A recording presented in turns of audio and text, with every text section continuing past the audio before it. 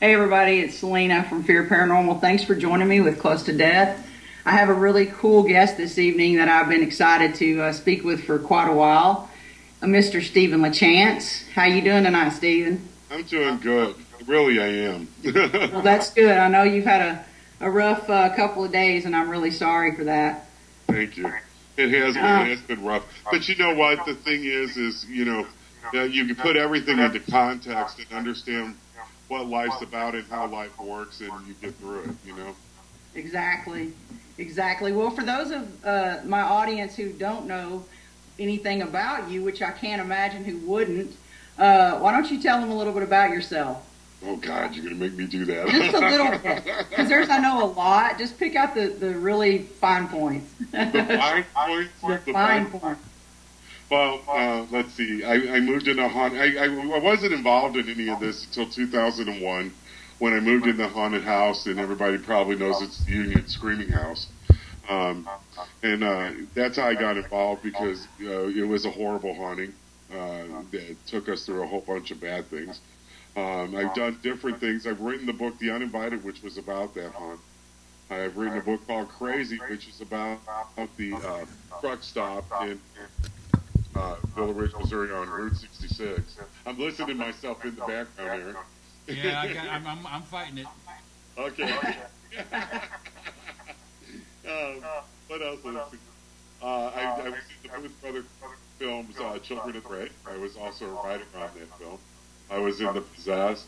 I also did some different work for them in Children of the Grave 2. I did some location work. I directed my own film called The Morse Mill Project about the Morse Mill Hotel on Morse Mill, Missouri. You could have seen me on Mike and Juliet, CNN, ABC, NBC, Universal, Sci-Fi, A Haunting on Discovery, Fear House. I've been on radio stations, major radio stations across the U.S., Canada, and the outer Pacific Rim. I told you I could continue, but no, I've been really lucky. And I've had quite a career, and it's been a lot of fun. And I've been able to help a lot of people by doing the stuff I do. So that's most important. Well, I know that when I met you at HHL in Jefferson, that was the first time I'd met you, and I've heard a lot of speakers, and I said this before on a couple other shows, that I've been to a lot of Paracons, a lot of conferences, and I've heard a lot of speakers, and usually I'm like, yeah, about 5 or 10 minutes in, I'm out of there, With you, I was very taken in and definitely drawn into the story and completely amazed that you actually lived through that. I don't know that I would have been in anything but a straitjacket after what you went through. I remember when I first started going out speaking, Selena, my mom said to me, she gave me some advice. And you'll hear me, I always say that. I said, when you hear me say Mama says, I'm like Forrest Gump. But she did. She gave me some advice. She goes, go out there. She goes, if you feel like you need to tell this and you feel like you need people to hear it, she goes, you're going to have people that are maybe not going to believe it. She goes, and you shouldn't expect people to believe it or understand it. She goes, but what you need to expect is stand up there, tell like it was, tell the truth, and everything else takes its course. So that's what I do. And you do a great job of it because, and it was funny because you wanted to take me in your luggage because of all the facial expressions. I kind of can't hide my thoughts. I couldn't read. Well, the funny thing is I got to the point where and this was a big room, you guys. We had a lot of people in this room, and I zoned in on her, And I'm watching her facial expressions, and I'm like, wow, I could tell every single thing, every emotion, every thought she was having. I'm like, man, I wish I could take this person with me, because I wish I could have audiences, Selena's, because there's sometimes you get the audiences where you look out and you're not quite sure what they're thinking. But with you, man, you're an open book. It was awesome. I was just like, holy crap. I was there, the whole entire thing was totally had me, drawn in. And then when you actually showed emotion, because it did affect your life. I mean, it came out as the parent, the protective parent. I could totally relate to that. I would not know what I would do if my son was in need and I couldn't get to him. I know you become superhuman with strength sometimes when things like that happen. So to even have that superhuman strength and still not be able to get to your child, yeah, I don't know how I could deal with something like that. I'm a very protective parent. Yeah, the thing is when that was going on, my daughter was screaming on the other side of the door, and I couldn't get in the door, for those of you that don't know. And I was throwing my body against the door, and I'm a big guy, and the door wouldn't open. And I could hear my body thudding against the door, and I could hear her screaming. And, and at some point I started hearing something else, and I wasn't quite sure what I was hearing. And, it was the realization that hit. And when I think back to it, it kind of chokes me on when I talk about it too, but I could hear, the realization that it was my own screams I was hearing at one point, kind of did me in. In the thought of, people ask me, what's the scariest thing that's ever happened to you in the paranormal? I've done a lot. But that was the moment to hear my child screaming and not being able to get to her. I mean, I think that's every parent's nightmare. Yeah. It definitely would be mine, because I totally related to you. And, I just completely loved hearing you speak. And I'm like, from then on, I was like, oh, you got to have Steven LaChance speak. I'm telling you right now. He's amazing. He had me from the get-go. And usually, like I said, I'm into what people are talking about, but sometimes with my ADD, I'm like squirrel, 5 or 10 minutes in, I'm needing to do something else, and I couldn't actually leave. I had a table to work, which I hope Dave's not watching this, but anyway. She was watching the table most of the day, Dave. Yeah, most of the day I was all over that table. But yeah, actually I did better at HHL than I did anywhere else. So you know what? It's okay. I'm sure he won't mind. But it was just the horror of not only what your family went through, and I'm talking about the book, The Uninvited, the Union House, and what you and others went through was just, I just couldn't even imagine. And I like clowns. Some people freak out about clowns, but that's kind of questionable now after what they went through, and I'm not going to spoil the book. Yeah, but the whole clown thing was really hard for me to take for a while, at first, because I had this child that's being chased by this thing, and in his description of it, and it was like, well, how do I deal with this? How do I handle this? Because at first I got to tell you, I was in parental mode, which is, all kids are afraid of the basement. All kids have this thing where they're afraid of the dark. So I thought that's what I was dealing with. But once I realized that wasn't what I was dealing with, the clown thing really had me going. And then I thought about it, and I thought, he was afraid of clowns all of his life. Maybe this child is trying to put a face on something he can't explain. However, it comes into play later, as you know. Yeah. So it's almost like it took his fear and it let it loose. And when it let it loose, all hell broke loose. Literally. Not for only my family, but others as well. Oh, yeah. And that's the thing, that each family, and I couldn't believe that guy would let families still move in there every single time. I'm like, Jesus Christ, is this guy like Satan himself? Why is he letting these families with children move in here? Knowing what he knows. Here's a secret. That guy is actually a woman. Because I put the original email on in the end of the book, which you'll find out, I had to make an agreement that he would be a man in the book. However, we didn't change anything other than the fact of we took her and put him as him. because we were never quite sure if we were dealing with a male or a female. She's kind of asexual in that way. I mean, right. You know, and I was doing, I did a college here at home at the beginning of the month, and I did the lecture and everything like I did for you guys, and I went and took questions, and I saw her sitting in the audience. And I looked and I said, I got to make sure I got enough time for questions. And I looked over and I called her right away. I said, you know, knowing who it was, and she stood up, and people actually got to see that everything I said about her was true. She was there, and then the crowd turned on her. The crowd literally, physically turned on her and wanted to, I was actually fearful that she was going to get harmed. This one girl went across the seats at her, and they had to pull her back. And the more that they fed her the anger, the more that she would smile and clap. And it was like people got to see what I have been talking about for all of these years, that this woman is actually the lunatic that I said she was. And, in one breath she would say, no, this didn't happen, and then she could say it in the other breath, and she'd say, well, it did, and it was just a crazy night, and I've never seen, I didn't have to, I didn't have to do anything. My attitude, it is what it is, take it or leave it, but this crowd wanted a piece of her. And what I didn't realize when it started, she had people in that audience that were victims of her. And the rest of them they lived in the town, and they knew of the things that she was doing to people in their town. And this town got up and said no and went after her. I've never seen anything like it. Never seen anything like it, Selena. It was crazy. That is crazy. And from the Union House, you did say that, and I was listening to your show when you were on Kim and Eric's show Friday. I did listen in.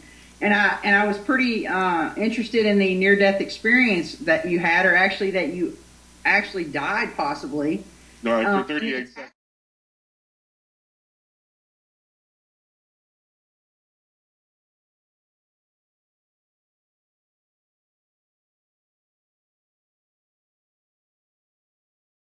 I've been back into my body. Everything hurt. I mean, from head to toe. It was like falling from a building, is the best way I could describe it, and hitting my body back into it.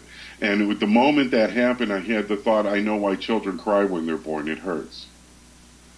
And it took me a while to figure that out. I was like, why that message? Because it was obviously a message, and it was like, why that message? And then I finally figured it out was I had spent all of my life going around, because I've had a rough life, and I don't make no bones about it. I was left with 3 kids. I had people that are very close to me die. You know this. We've talked about a little bit of that. I had a sister that was very close to me die, and it was all during that time. I mean, our generation dealt with a lot of death, especially those of us that worked in the theater. I became a very bitter man, and I would walk around and I would be like, poor me. It was a lot of always poor me, this happened to me, poor me, that happened to me, poor me, I lived in a haunted house, poor me, I got this going on. And the message finally hit me that, what it was is, okay, we're going to let you live some more. But however, you better understand that life is going to hurt. And it's within that hurt that you feel that your soul is actually going to develop and grow.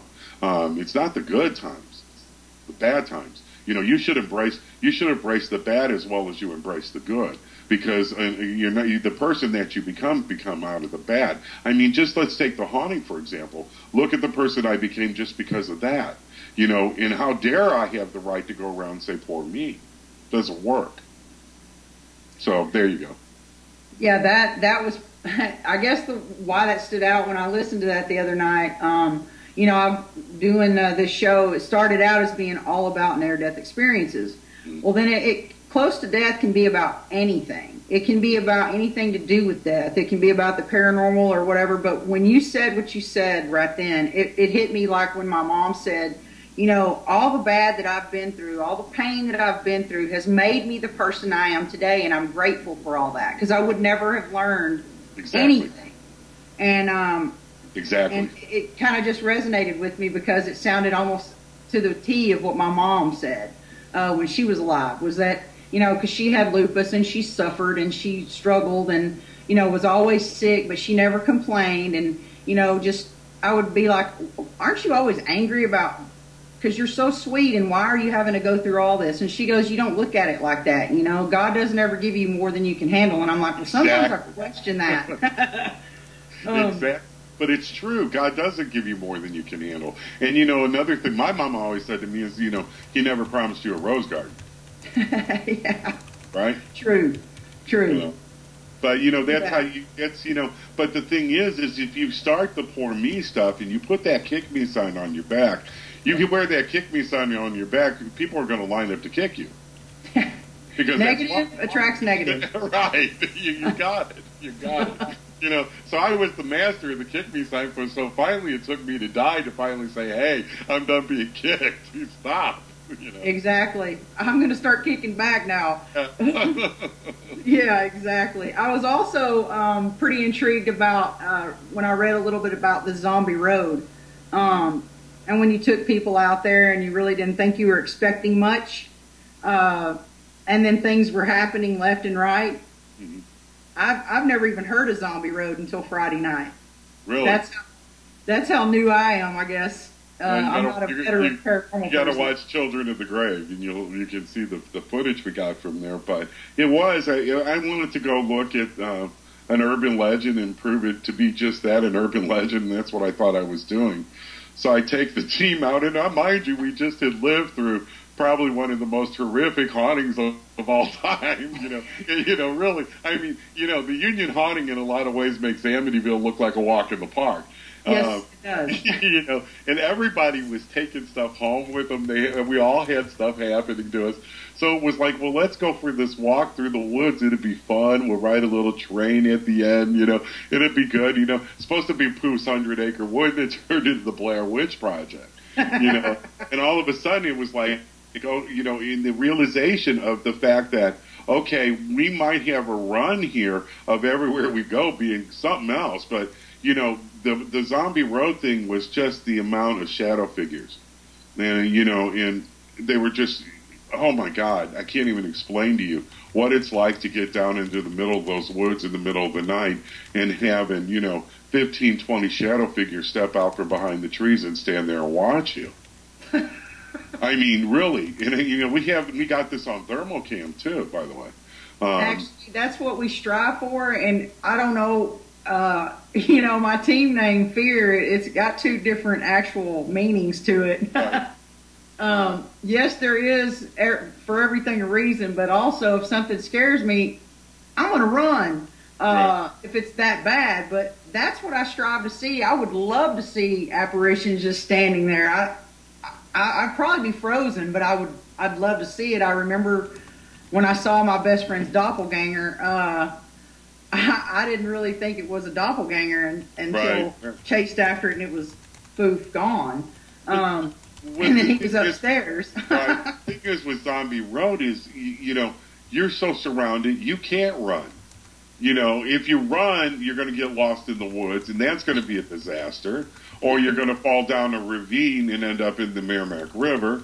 Or, you know, I mean, there's a number of things that could happen to you. So, I mean, it's definitely not a place you want to run. But even if you wanted to run, they really literally surround you. So, and you feel them. That's the weird thing, is you feel them watching you, and they just stand there. And you can see them sway a little bit, and they're only 4 foot tall. Oh, wow. Creepy, huh? Yeah, that's kind of interesting that they're only that high. It's really funny because most of the time when we do get activity in places and we're trying to do EMF or any kind of equipment type thing, it usually happens at mid level.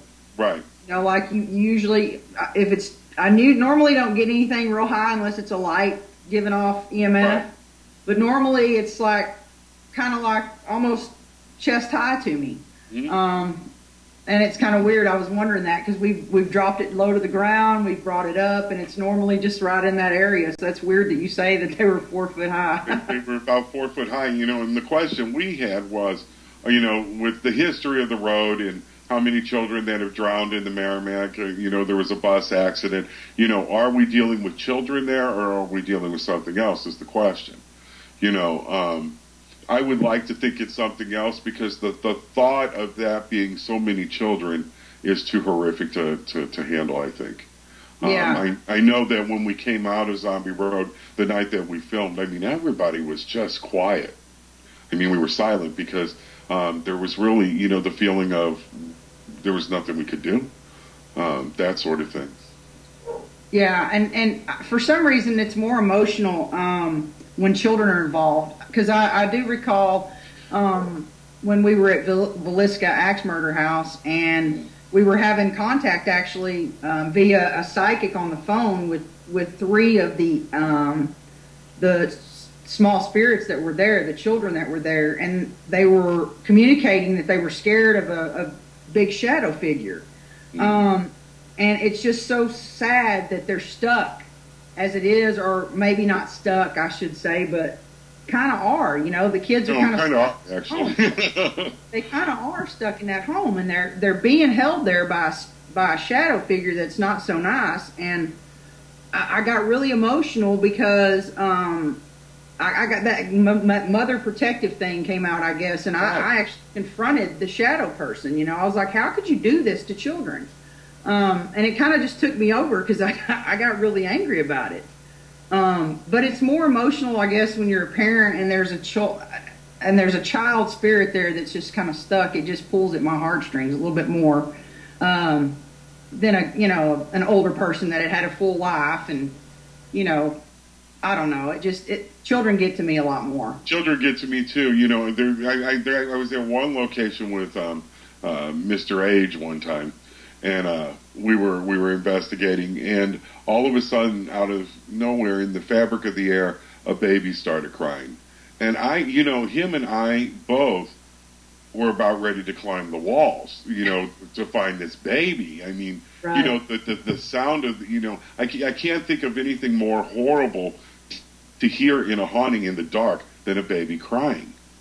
I mean, it hits you on such a different emotional level, and I think that's the important thing is what we're talking about. Is most people think hauntings are, you know, they're going to scare you, they're going to frighten you, but most of the time, the really good hauntings and the really good evidence, when you get it, it hits you on an emotional level more so than it does a frightening level. I think you know, a haunting is made up of probably 2% fear and 98% emotion. Yeah, exactly. The emotion that you feel, like, let me say, where did you feel, not just the Union House, but other than the Union House, where did you get the most activity besides Zombie Road? I mean, besides Zombie, I've had some good ones. Morse Mill's a good one, but unfortunately, the old South Pittsburgh Hospital, which just closed down. That building was a tremendous amount of activity. I actually got thrown against a wall in that building. You know, and it's a shame that it's no longer going to be there and available for us investigators to go and try our wares, because it was a very, very active building. Well, I did hear today that they are honoring investigations and are trying to keep it open. Good. They're trying to get to the bottom of what happened. And they're honoring everyone's reservations that they had some kind of big special in August or something like that for the 2014 year, and then all of a sudden, you know, the people were gone. But they're trying to figure it out and kind of get it straightened out so where everybody can go and still investigate it. And I have heard about people getting thrown against the wall there and stuff like that. Pretty physical activity at that place. It can be pretty physical, and Selena, I think that's what a cool thing about that building is. They will honor your reservations as long as you have a PayPal receipt. Oh, there you go. Hopefully, you got PayPal receipts, folks. I had gotten to go there just quite yet.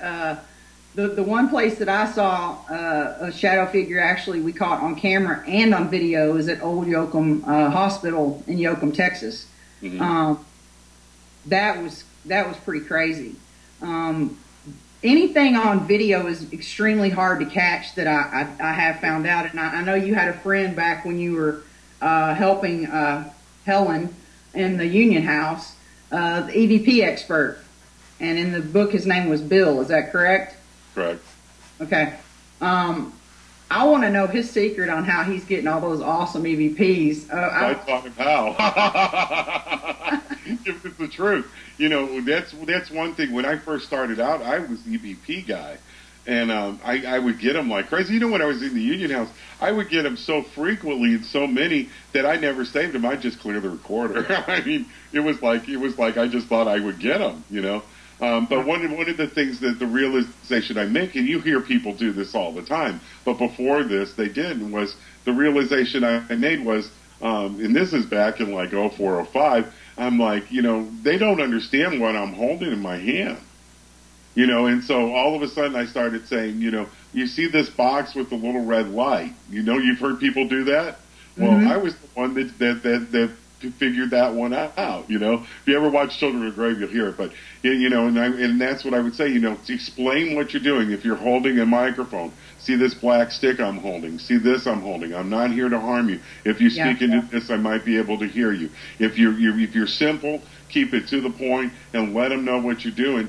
You know, it's just like, you know, dealing with a human being. You know, don't go in and start talking to them with something they don't understand or they don't have a clue what you're doing.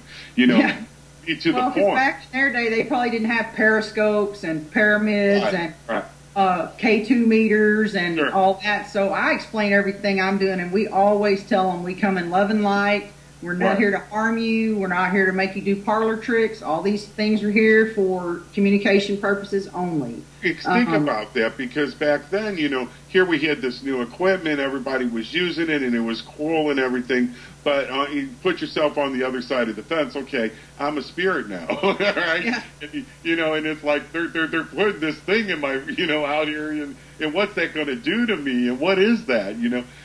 Because the majority of the time you're going to be dealing with things that probably weren't around when all this stuff was invented. Yeah, they probably think, are they trying to light my ass up so they can see me? Seems like common sense to me, right? Right? I ain't touching that thing. That might light me up. What are you talking about? So if you ever go through my stuff and you'd see that I one year I was given the EVP Guy Year of the Year award. That's why, because I was really good at it. Well, I mean, you know, if you got a location that keeps spitting them out at you, that's great. I know, that was the candy. Makes it easy. It was easy. It was half the battle, you know. Yeah, that award was just kind of given to you pretty much. You got to hear some of the EVP. I played a few of them for you, you know. I mean, they were always very clear, you know. You know, I think the ones I played for you were Help Me and I Like the Little Boy and, you know, a female voice going, It's all right. Ooh.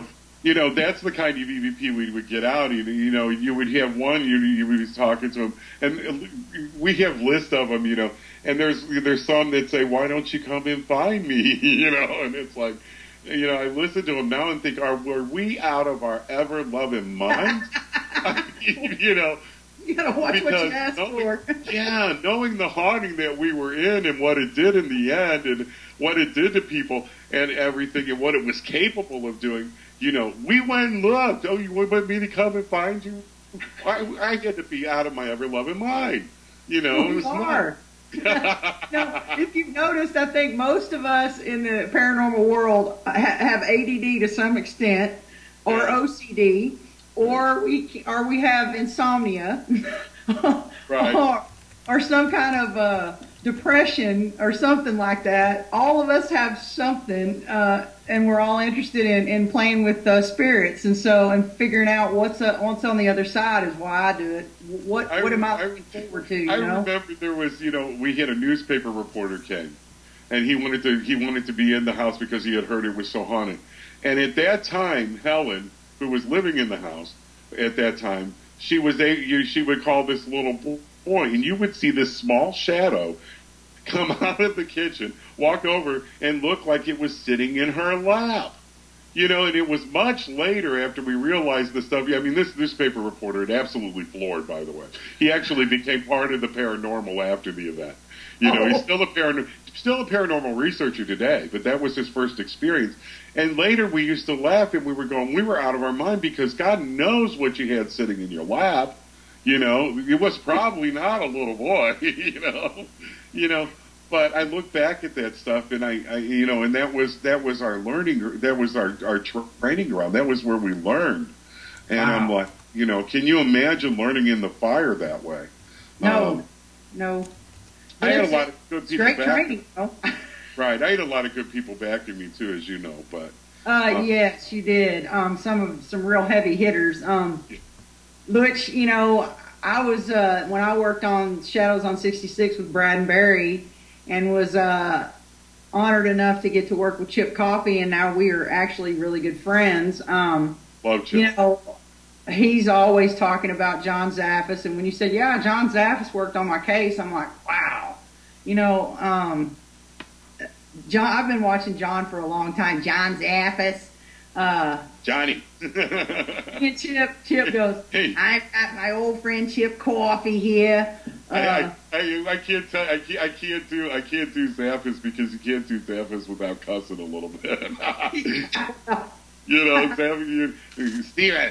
Steven, what's up? I just had enough of this field and these people.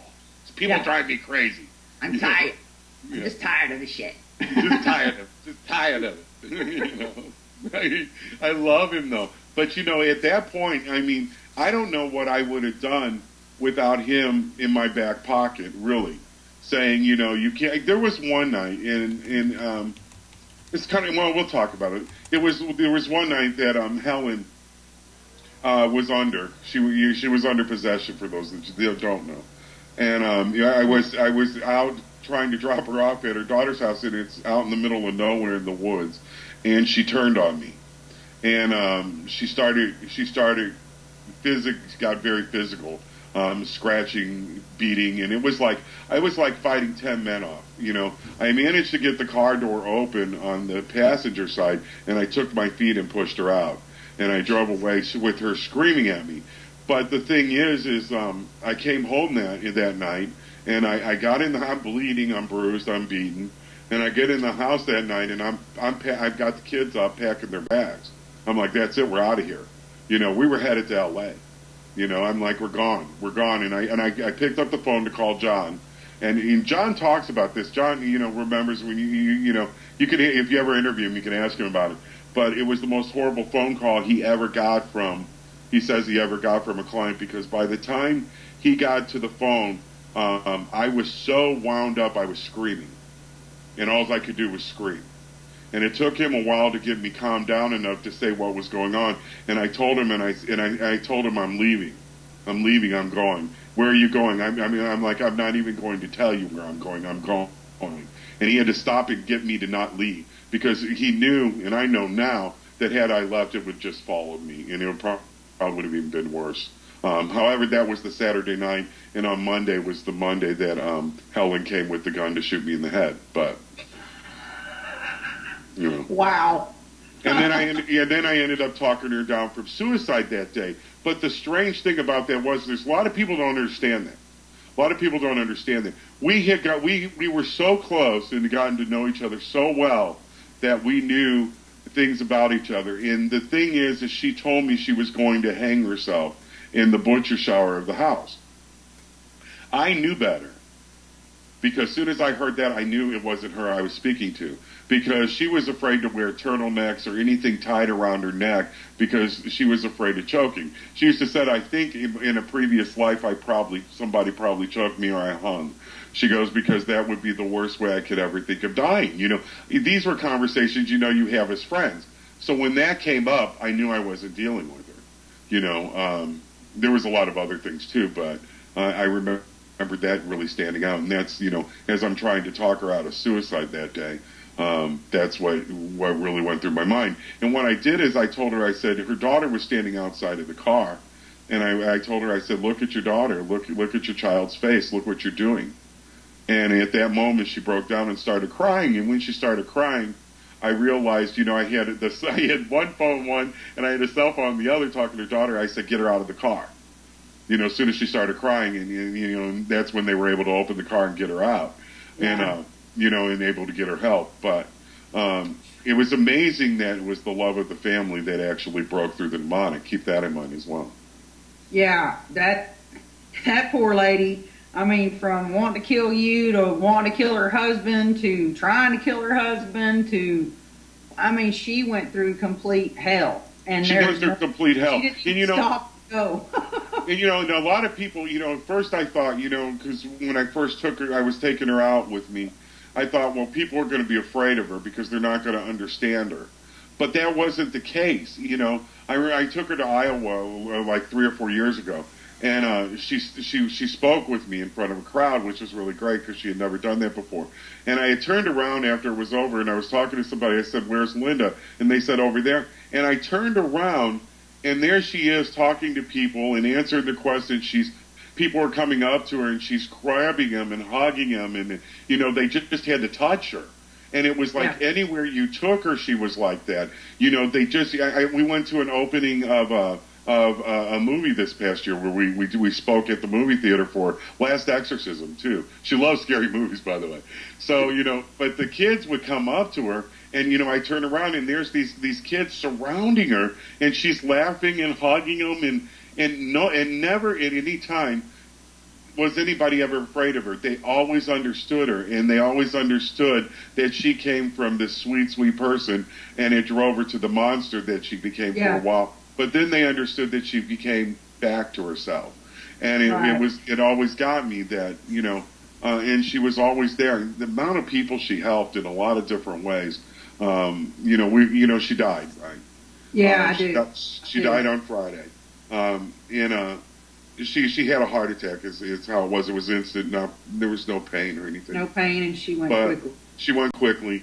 But the thing is I wanted to scream from the rooftops. You don't.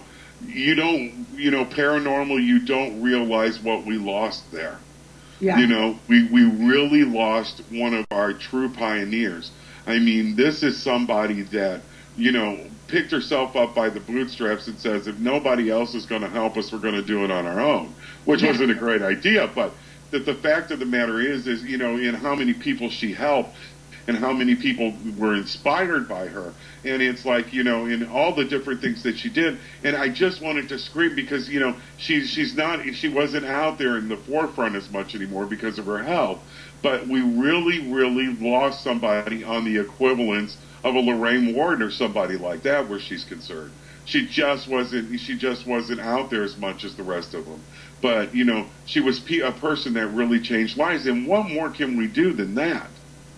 Exactly. I mean, her going through what she went through and actually you writing about it, both of you actually are helping a lot of people that are going through the same thing. I remember when I wrote the book, I got to tell you this. I wrote the book, and now remember, she doesn't remember a lot of the things she did. And I got a memory like an elephant. I'll remember what you say 2 years from now. Meaning that conversation, And so she doesn't, so I give her the book, to read before it's really majorly published. And she reads it, and she calls me, and I'm nervous wreck because she's reading the book, and I'm thinking, did I go too far? Did I tell too much? And so I answer the phone, and she goes, "Steven?" And I said, "Yeah." She goes, "I'm not feeling very well." And I said, I'm like, oh my God, it's putting her back under. And all of a sudden she started cackling, and I said, "You bitch!" I'm like, I mean, how dare you? And I said, to come to find out, she goes, there was things that it filled in for that she needed filled in, and she loved it. She loved it. And it was like, you want, and she had an understanding of it, and she thought it was really important that we tell it. And, and that was like telling on yourself where she's concerned. I mean, because the things that she did do were pretty horrific. I mean, just the last Tuesday we were out and she said, I wish I could remember everything I did during those blackouts. She goes, "I wonder where all the bodies are buried." And then she started laughing. She was just saying, God bless her, and I hope she's resting in peace, and I'm sorry that you lost her. I lost somebody huge. You did, but you also gained another angel watching over you too. You got to remember that. Absolutely. Because she's going to have your back for sure. Right. And she's there to pick her up every time. Well, the funny thing is she always told me, she goes, if I die, before old Mr. Winters, or her real name. She goes, Yeah. they better hope that they die before me, or I'll be there haunting them for the rest of their damn life. And since she's died, none of us have had any dreams or anything, so we're sure she's busy. Oh yeah, that'd be really funny if she jacked with Mr. Winters with the real scary clown and crap. Yeah, I imagine she's probably over there right now. Hey, Max. Because I do have a list of a couple of people I'm going to jack with whenever it happens to me. I do. A couple of Karma's people a bitch. Come on. And not in a bad way. I'm just going to make them think they're losing their crap. You know what I'm saying? Yeah. But I saw that you have the other book, and I didn't know really about it, called Crazy. Can't believe I didn't know about it, since it sounds like it's so me. I wrote it for the paranormal. That's strictly. I wrote that book strictly for the paranormal, but it was funny because people outside of the paranormal picked it up and love it just as much as the paranormal people. So I think that's really good. But it really was written for the paranormal people, because I got tired of us treating. When I say psychic, I'm talking true psychic or sensitive, because we do have them. I was tired of us treating them like the red-haired stepchild. In our investigations, we're all using them, but nobody wants to admit they use them, for one. And and another thing, there really are profilers, just like the FBI has profilers on murder cases. What do you think our psychics do? There are profilers, and they do run a very important part of it. So Crazy was taking them into a case and having them profile a case, which could later be proved through different types of evidence. There was 3 types of evidence that had to prove one point for it to make it into the story.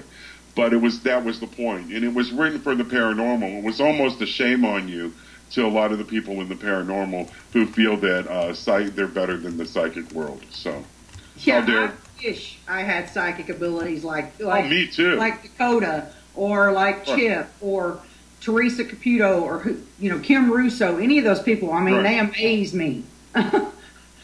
And I would love to have abilities, even a little bit. I know we all do have psychic abilities. Right. We just have to hone in and whatever, tap into them. Right. I don't even know what you would call what I have, but I've been talking to a couple of people about it, and I don't even know that I want to see things that some psychics and mediums do get shown sometimes. My co-founder of Fear actually has abilities as well, and she doesn't get out there and talk about it a whole lot, but and I don't use her. People go, use her as a piece of equipment. No, she's a human being. She's a friend, and I'm not going to treat her as a piece of equipment. If she gets something, she gets something. I'm not going to, are you getting anything? I mean, I'll ask her that, like in the mid thing. I mean, are you having any feelings or anything? And I don't sit there and hound on her. And other people use them, and it just irritates me. It's like I never asked Chip, okay, can you read me, or any of the, when I take her on an investigation, when we go on an investigation, I should say, and we go into a location, and, if she's feeling something, great. She may say something, she may not, but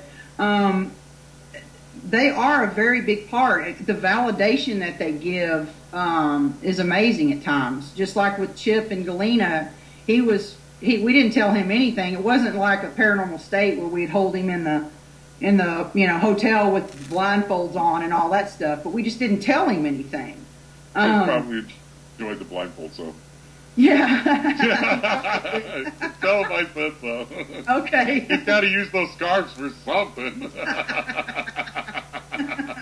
Yeah, he's something else, but he just picked up on so much, and then, when Lisa Martin, know who she is. She's awesome as well. Yes. She is awesome. She validated everything that he said, and I mean, it even shocked him, even a bit. And I love psychics, and I think they're very important in our field. I really do. Now, I don't like when some of them are supposed to have abilities and don't, but there's a question. Yes. Yeah, they'll be it'll come out. It comes out in the wash eventually. It does, doesn't it? Yeah, it really does. But, there's a lot of teams out there. How many teams do you think are out there that go up to the psychic sensitives in their team and go, where do you think we should put our equipment? However, you ask them, do you use psychics? Oh, no. It's like, that aggravated me to no end. Yeah. And and to be able to take a case and to take their impressions and then follow it up with evidence was a tremendous amount of fun, by the way, and to find out how accurate they were. It was kind of spooky at times. Yes. Especially this one character in Crazy, which he was a hermit, and he lived in the bottom of this truck stop restaurant. And, and it turned out that they gave me information on him, and he ended up being true. And when I first got the information from them, I'm like, hermit, bottom of a restaurant? Are you guys kidding me? He threw his own feces at people? Really? But you know what? Every single bit of it was true, was factual, proven, it happened. The guy lived there, and it just blew me away. Just absolutely blew me away. Mr. Bates. Someone in the chat room said Mr. Bates. Who said that? Who said that? Because that is his name, Mr. Bates, yes. It says Brain. Oh, Mr. Brain's here. All right. Yeah. He's been saying a bunch of fun stuff. Yeah, Brain's a good guy. So you have a new book that I cannot freaking wait for, and I can't believe I'm even saying that because I don't read a whole lot. So it's making me really Jones for the next one because, if it's a continuation or a sequel to the Uninvited, I can't wait. So Blessed Are the Wicked. Tell us a little bit about that one. Well, one thing that has always bothered me, and I had a Dakota Lawrence, who's like an adoptive son of mine. I was real close to his grandmother, and his grandmother said, "You got to write another book on this," because she loved the Uninvited, by the way. And she's psychic, and I told her no, and she said, "Yeah, you do." So I started writing this book, and sure enough, I needed to write another book. There was a lot that needed to be told. There's a lot of questions that you might have coming out of the Uninvited that get answered in the next book. But, a lot of people think that once you close the door on a haunted house, the haunting's over, which is not the case. Lorraine Warren had told us at the end when we closed the door to the house and walked away, when we thought, okay, we're free and clear, Lorraine at that time said to us, she said, no, it's not over by a long shot. And I didn't understand what she meant at that point. But later on, it became quite clear that Lorraine knew what she was talking about, that's for sure. Because it's not over, you have to live life a little differently. You have to deal with things a little differently. And, the activity continued up until 2011 when I actually died on the table. That's when the activity stopped. A week or two before I went into surgery for my heart, which I had open heart surgery, we were finding the kitchen doors open and drawers, everything in the kitchen open, and we would find butcher knives lined up in the middle of the floor. That was the psychological thing it did to you. It would mess with your mind. Can you imagine going into surgery and this thing's lining up butcher knives and you're going, am I going to live through this or what? That's the kind of stuff that we would that we live through. And every single one of us that have lived through these type of hauntings go through this kind of stuff, and it doesn't stop. It doesn't stop. And you got to know how to live with it and deal with it. A lot of the kids that were in the Union House during that time that were helping Helen try to find the gun and that sort of thing to go kill her husband, out of the group of those kids, 5 of them are dead. One of them died. Yeah, one of them died of a heroin overdose. One of them died in a fire with their 2 children just this past April. One of them didn't die. However, he passed his bar exam for his bar, and he had an accident like the next day and was paralyzed from the neck down. There's one that's dying of cancer right now, and then there was one that's husband took a shotgun to her head and blew her head off. Wow. Coincidence? Maybe. No. I don't think so. I don't think so. It seems like this dark cloud came over and it stuck with us and it kind of hung with us. And people were losing their lives, and there was a lot of babies being, that were never seeing the light of day, that were never being born at the same time. I mean, that was going on too. Helen, he had went through a series of things where she would be good for a period of time, and then she would go back under, and then be good. So it was, the monster was always there, and we knew it was always there, and it took a while for that to lift. So there was a lot there, and then there's the history of the house and the land and all of that needed to be told. Some of Mr. Winter's stuff, why is he doing what he's doing? I got a good indication. I had a stalker that was stalking me for a while. That's in there. But Blessed Are the Wicked itself, and I know I said this the other night on Eric's show, people look at the title and go, man, that's a scary title. Well, it's not. It doesn't mean to be. Because at the end of the book, you find out that blessed are the wicked. I don't mind saying it. I'm not ruining anything for anybody. Blessed are the wicked is to be able to look at all the things that have happened to you and everyone that has done things to you and things that have done things to you. Those who hurt me, hit me, hated me, beat me, the things that try to drag me down, to try to destroy my life. Those are the things that deserve a blessing more than anything else. And that blessing that asking for that blessing needs to come from you. And in only that way can you forgive that and survive and move on. And that's what Blessed Are the Wicked is. It's a blessing for the wicked, meaning the blessing for those that have hurt me. Oh, I can't wait. I cannot wait to read it.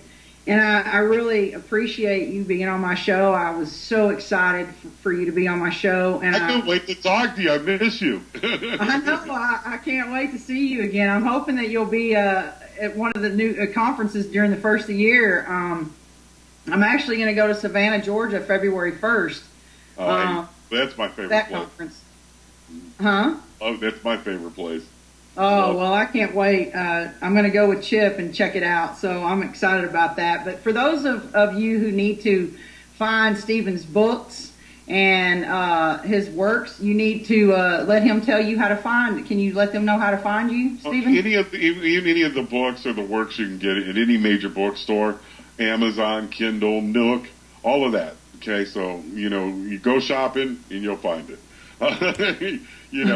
To reach me, it's easy. Facebook, it's hard because Selena found out that I maxed the friends out a long time ago, and I have to wait and rotate them in and out. But but the easiest way to get me is to go to my website, which is Steven A like Apple, StevenALachance.com. And you go there, and there's a contact tab there where you can contact me. If you want me to come speak or something, you contact Annette. She's there. She's the one who books everything, and she is awesome. You couldn't ask for a better PR management type person than her. True. She's great. She will not make you wait. If you send her an email, she's back on top of it right away. And that's one of the reasons that I got in that, because the person I had before was not doing the job they were supposed to be doing. So Annette, she's on top of it, and she's sweet. Definitely. She's a sweetheart too. She definitely is. Well, thank you so much, and I'm going to make you sign my book when I see you next time, because I'll see you no later than April for sure. Sounds great. Right. Thank you so much, and again, I'm sorry for your loss, and I'll be praying for you guys. All right, love you, kiddo. Love you too. All right, thanks bye-bye. a lot. Well, that was the awesome Steven LaChance. You got to get his book. I'm telling you, for someone who doesn't read, the book is amazing. I've barely been able to put it down. I've only got like 10 pages left. But real quick, I want to thank my sponsors, Syntex Roof Systems. They're on it. If you'll just give them a call, any problems, I'm sure a lot of us in Texas will have issues with their roofs, so give them a call and they'll hook you up. Flanagan's Party Barn, Wes and Wendy down there. If you want a party, reception, whatever, reunion, they'll hook you up. Just give them a call. Ace Saba Products, if you want to get your skinny on, check with Barry Harger. He'll hook you up. And Able Towing. They will come get you if you are stuck on the side of the highway, which a lot of us are in Texas right now. I don't know how many cars and trucks are on the sides of the freeways, but it's pretty bad.